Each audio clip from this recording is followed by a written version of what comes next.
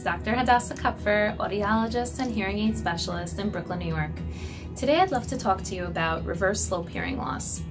If you have reverse slope hearing loss, which is characterized by poorer hearing in the low frequencies and more normal or less of a hearing loss in the higher frequencies, you're probably one of the unlucky few people that has encountered an audiologist who did not really believe your symptoms and did not address your situation correctly.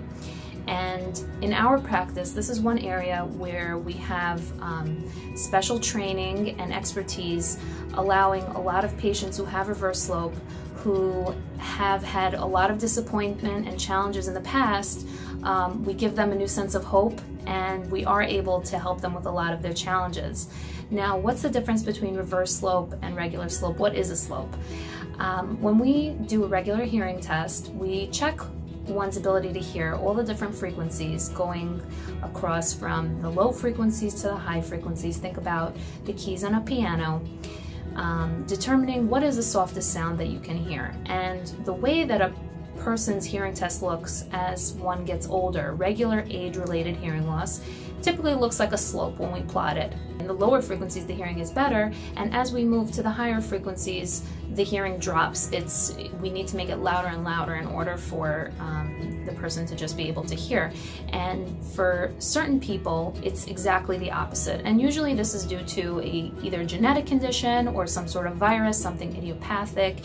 It's much less common than the regular slope, which is typically due to aging, noise exposure, and certain medications and other medical conditions. And unfortunately, because the majority of people with hearing loss have regular sloping hearing losses, or what's called a high frequency hearing loss, hearing aids are designed to assist with a high frequency hearing loss, and audiologists as a whole are trained to approach amplification and prescribing hearing aid settings more geared towards what would help a high frequency hearing loss, without even being taught that there's a difference between the two things and their management, between a regular slope, a high frequency hearing loss, and a predominantly low frequency hearing loss. And the way that I originally learned about this was through a gentleman named Dan Schwartz, who's actually an engineer, and he himself had the misfortune, unfortunately, of dealing with audiologists who distrusted him and did not believe that reverse slope hearing losses need to be treated differently. And he himself wears hearing aids and came to the conclusion that there's a certain technique that's necessary in order to give the person audibility and the ability to hear certain sounds while not swallowing up the good hearing that they still have. And this is the challenge that a lot of audiologists either have not heard of alternate techniques for reverse slope, or some audiologists are just insistent and unwilling to look at the thousands of people who have reverse slope hearing loss who are saying that their methods don't work. So in our practice, we often see patients who have been mismanaged, unfortunately, in all parts of New York, and they come to us to have their hearing aid fitting adjusted and reversed. Some people are coming to us for the first time as well, and by following these other techniques, we are able to give individuals with reverse slope hearing loss significant hope. Just this week we had a lovely woman, fairly young, in her early 60s, who had been living with reverse slope hearing loss for about 15 years now. She's worn various different hearing aids, has tried various audiologists, and who were top audiologist names in various hospitals and other settings that were highly recommended.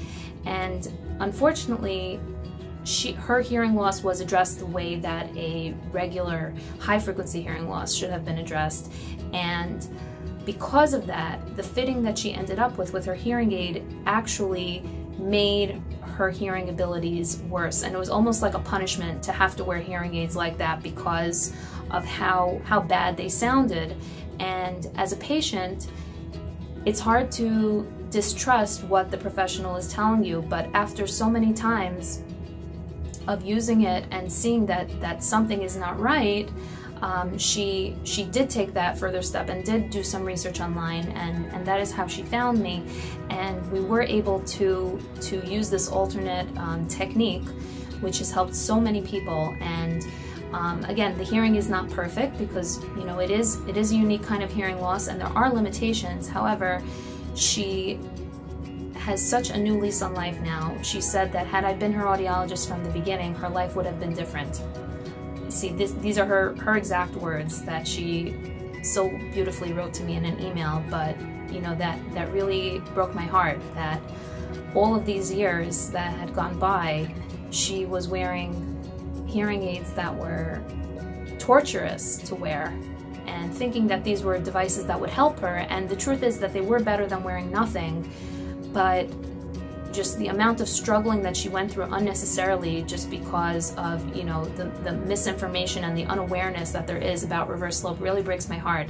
And just knowing that I am able to offer an alternative approach to you folks with reverse slope hearing loss, it really makes me hopeful, and I feel like I have a sense of purpose in terms of really helping you guys and believing you when you're saying that you know, the traditional methods are not working. So if you are struggling with reverse slope hearing loss in the New York area, don't hesitate to give us a call, discuss your situation.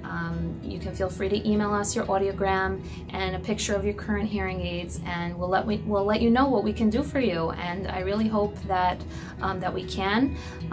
As always in our practice, we listen to what each person has to say, and we carefully mesh science and the research together with the art of listening to the patient and understanding when something is not working as expected and knowing when to reverse course and soften things a little bit.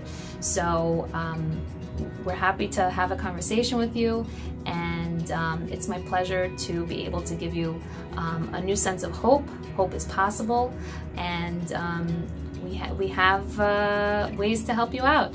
So nice chatting. Hope to hear from you soon.